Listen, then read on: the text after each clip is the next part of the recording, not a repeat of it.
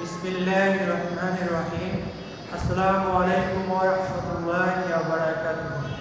আমি ইশরাক আহমেদ, প্রভাষক ইংরেজি, Nabakumar institution and doctor Shahidullah college. সুপ্রিয় শিক্ষার্থী বন্ধুরা, আশা করি তোমরা সকলেই ভালো আছো। আমিও ভালো আছি আলহামদুলিল্লাহ। তোমাদের সাথে আজকে আমার আলোচনার বিষয় first semester exam 2020 summary of the text. সুপ্রিয় শিক্ষার্থী বন্ধুরা, তোমরা যারা নতুন ভর্তি হয়েছো নিশ্চয়ই তোমরা কলেজে আসার জন্য ভীষণ এক্সাইটেড। আমরাও চাই তোমরা অতি দ্রুত কলেজে চলে আসো, কিন্তু এখন তা সম্ভব না। সেই জন্য প্রযুক্তির মাধ্যমে আমরা তোমাদের সাথে কানেক্ট থাকার চেষ্টা করছি। তো প্রিয় শিক্ষার্থী বন্ধুরা, তোমরা যারা নতুন, তোমরা হয়তো ভাবছো কি পড়বো, কোথায় থেকে পড়বো, সেমিস্টার পরীক্ষায় কোন বিষয়গুলো আসবে, এক্সেট্রা এক্সেট্রা। তো এই সকল বিষয়গুলো তোমাদেরকে ক্লিয়ার করে দেওয়ার জন্য আমি তোমাদের সামনে হাজির হয়েছি। ইনশাআল্লাহ তোমাদের সকল কনফিউশন দূর হয়ে যাবে, আর আজ থেকে তোমরা ভালো সেমিস্টার এক্সামের জন্য প্রস্তুতি নিতে পারবে।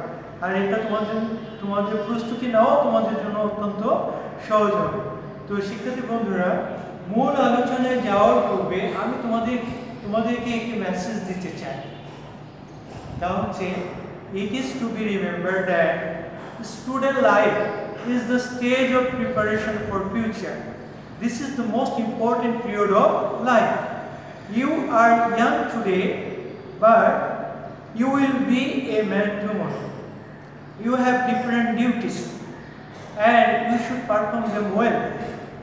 As a student, your first duty is to study and learn, and you should be very careful about your lesson. I hope the matter is clear to you. আশা করি তোমরা বিষয়টি বুঝতে পেরেছো এবং গুরুত্ব সহকারে সেভাবে স্টাডি করবে, আর আমার এই কথাগুলো তোমরা মনে রাখবে। তো চলো শিক্ষার্থী বন্ধুরা, আমরা আলোচনা করা যায়। প্রথমে তোমরা জানো তোমাদের সেমিস্টার পরীক্ষার কোশ্চেনটা দুইটা পার্ট থাকবে। এটা হচ্ছে পার্ট এ, ইংলিশ ফার্স্ট পেপার, মার্কস থাকবে 50। On the other hand, English second paper part B, English second paper, marks থাকবে তোমাদের 50। ইংলিশ ফার্স্ট পেপারে পার্ট এ তে কতগুলো টেস্ট আইটেমস থাকবে, সেগুলো হচ্ছে first passage, MCQ and answering question. একটা প্যাসেজের আলোকে সেখানে 5টা এমসিকিউ থাকবে। 5টা এমসিকিউ এর জন্য তোমার মার্কস থাকবে 5, এন্ড আনসারিং কোশ্চেন থাকবে 5টা কোশ্চেনের জন্য তোমার মার্কস থাকবে 5। তাহলে প্রত্যেকটা কোশ্চেনের জন্য মার্কস হবে 2। দেন ক্লোজ টেস্ট উইথ ক্লু, এখানে 5 মার্কস থাকবে। তো শিক্ষার্থী বন্ধুরা, ক্লোজ টেস্ট উইথ ক্লু এটা সমাধান করার জন্য তোমাকে একটা প্যাসেজ দেওয়া হবে। এই প্যাসেজে কমপক্ষে 10টা শূন্যস্থান থাকবে, আর এই শূন্যস্থানগুলো পূরণ করার জন্য কমপক্ষে 10টা ওয়ার্ড থাকবে। একটা বক্সে 10টা ওয়ার্ড থাকবে। তোমাকে প্যাসেজটি অতি সুন্দরভাবে পড়তে হবে, অর্থ অনুধাবন করতে হবে, এবং বক্সের মধ্যে যে ওয়ার্ডগুলো আছে এই ওয়ার্ডগুলোর মিনিং সম্পর্কে তোমার ধারণা থাকতে হবে। দেন তারপর শূন্যস্থানগুলো তোমাকে পূরণ করতে হবে। আর একটা বিষয় তোমাকে মনে রাখতে হবে, এখানে যদি গ্রামেটিক্যাল চেঞ্জের প্রয়োজন হয় অবশ্যই তোমাকে গ্রামেটিক্যাল চেঞ্জ করতে হবে। সাপোজ বক্সের মধ্যে যে ওয়ার্ডটা আছে সেটা প্রেজেন্ট টেন্স, কিন্তু প্যাসেজের মধ্যে যে বাক্যটা তোমাকে পূরণ করতে হবে সেটা আছে পাস্ট ইনডেফিনিট টেন্স। তাহলে বুঝতে পারছো, তাহলে ওই ওয়ার্ডটা তোমাকে টেন্স অনুযায়ী পরিবর্তন করতে হবে। দেন ক্লোজ টেস্ট উইদাউট ক্লু। শিক্ষার্থী বন্ধুরা, তোমরা জানো তোমরা ক্লাস 9, 10-এ এই বিষয়গুলো পড়ে এসেছো। এখানে কমপক্ষে একটা প্যাসেজ দেওয়া থাকবে। প্যাসেজে কমপক্ষে 10টা শূন্যস্থান থাকবে। শূন্যস্থানগুলোতে অ্যাপ্রোপ্রিয়েট ওয়ার্ড দ্বারা বা সুইটেবল ওয়ার্ড দ্বারা শূন্যস্থানগুলো পূরণ করতে হবে। সেক্ষেত্রে এক্ষেত্রেও প্যাসেজটি তোমাকে সুন্দর করে পড়তে হবে এবং অর্থ অনুধাবন করতে হবে। তোমরা একটা জিনিস সবসময় মনে রাখবে, তুমি যদি প্যাসেজের অর্থ সুন্দরভাবে করতে পারো তাহলে তোমার জন্য অ্যান্সার করা অত্যন্ত সহজ হয়ে যাবে। 50% তুমি মনে করো তোমার অ্যান্সারটা তুমি পেয়ে গেছো। সুইটেবল ওয়ার্ডটা আইডেন্টিফাই করা তোমার জন্য কঠিন হবে না, এই জিনিসটা তোমাদের অবশ্যই মনে রাখতে হবে। তারপরে দেখো কমপ্লিটিং স্টোরি। তোমরা জানো ক্লাস 9-10 কমপ্লিটিং স্টোরি তোমরা করেছো। এখানে গল্পের শুরুটা দেওয়া থাকবে 1 থেকে 1.5 লাইন, আর বাকি গল্পটা তোমাকে নিজের ভাষায় উপস্থাপন করতে হবে, প্রেজেন্ট করতে হবে সুন্দরভাবে। তারপরে writing in formal letters or email. এখানে writing in formal letters or email এখানে থাকবে 5 ওয়ার্ড। তো তার আগে বলি কমপ্লিটিং স্টোরিতে 7 ওয়ার্ডস থাকবে এবং writing in formal letters or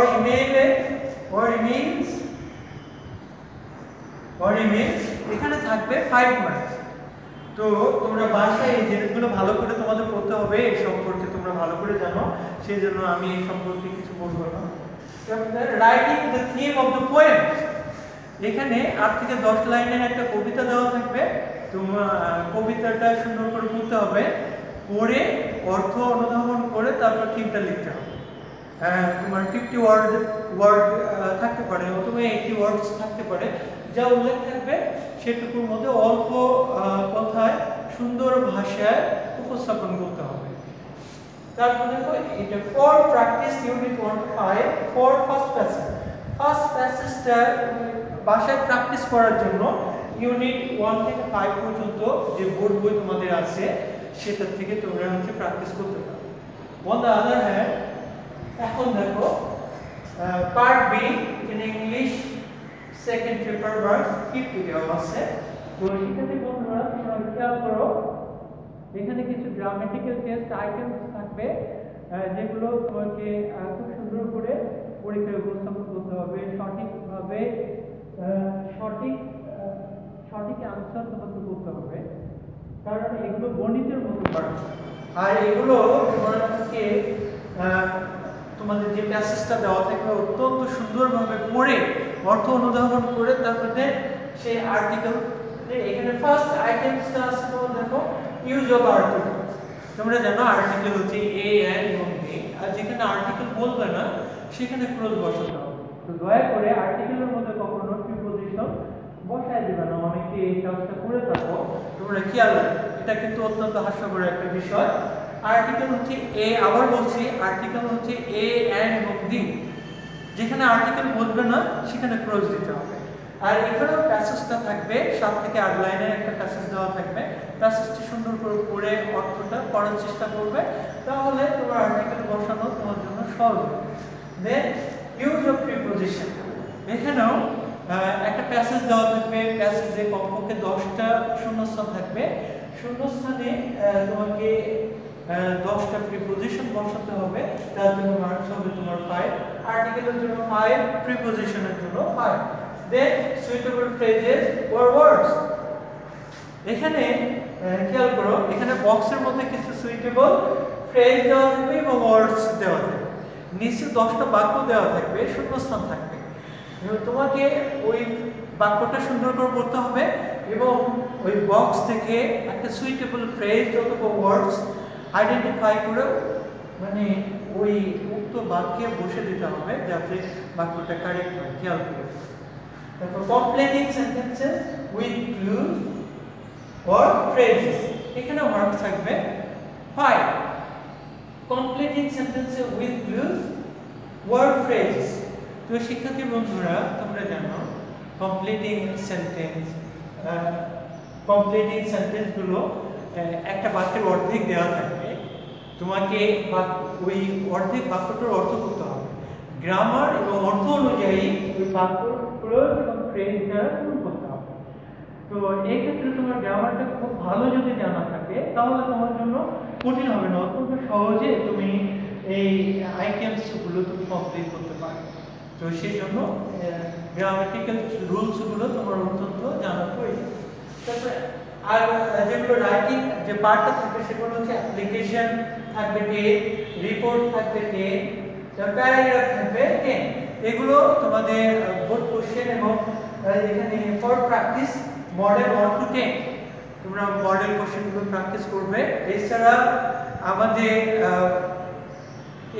NIADSC Dhaka যে ইউটিউবে যে ক্লাসগুলো আছে ইংলিশের উপর, এগুলো বেশি বেশি করে দেখবে। এখানে তোমাদের নির্দেশনা দেওয়া হবে কিন্তু যে কোন বিষয়গুলো, কোন রিপোর্টগুলো পড়বে, কোন অ্যাপ্লিকেশনগুলো পড়বে, এগুলো আমরা প্রত্যেকটা ক্লাসের লেকচারে শেষে বলে দিব, হোমওয়ার্কটা দিয়ে দিব, তোমরা বাসায় এগুলো প্র্যাকটিস করবে। আর সবচেয়ে বড় কথা হলো তোমরা যদি এগুলো বাসায় সুন্দরভাবে প্র্যাকটিস করো তাহলে আমার মনে হয় না পরীক্ষার জন্য তোমাদের এগুলো কষ্ট করা হবে। আর একটা জিনিস অবশ্যই মনে রাখতে হবে, আমাদের এখানে সেমিস্টার পরীক্ষাগুলো মোস্ট ইম্পর্টেন্ট। এই মার্কসগুলো তোমার হচ্ছে ইয়ার ফাইনাল পরীক্ষার ক্ষেত্রে অনেকটা সাপোর্ট করবে। সাপোজ মনে করো ইয়ার ফাইনাল পরীক্ষা কোনো একটা সাবজেক্টে তুমি খারাপ করেছো, তাহলে আমরা প্রিভিয়াস এক্সামগুলো দেখবো যে ওই এক্সামে তোমার মার্কসটা কেমন ছিল, তো সেক্ষেত্রে তোমাকে বিবেচনা করা হবে। সো প্রত্যেকটা পরীক্ষা তোমাদের জন্য ইম্পর্টেন্ট। তো শিক্ষার্থী বন্ধুরা, এই সব কিছু কমপ্লিট করার জন্য আরেকটা জিনিস খেয়াল রাখো, prescribe book advance by Chowdhury and Hossain, এই বইটা অবশ্যই কিনে নেবে। এখান থেকে তোমরা প্র্যাকটিস করবে আর ক্লাসে আমরা এই বইটা ফলো করে থাকি। তো পরিশেষে আমি তোমাদেরকে একটু কথা বলতে চাই, make a daily routine and make yourself well prepared in accordance with the routine. I hope if you do so, you can make a good result in the examination, no doubt at all. তো এই পর্যন্ত তোমরা ভালো থাকো, সুস্থ থাকো। পরবর্তী ক্লাসে তোমাদের আরো নতুন কোনো বিষয় নিয়ে আরো আলোচনা করা যাবে। আল্লাহ হাফেজ।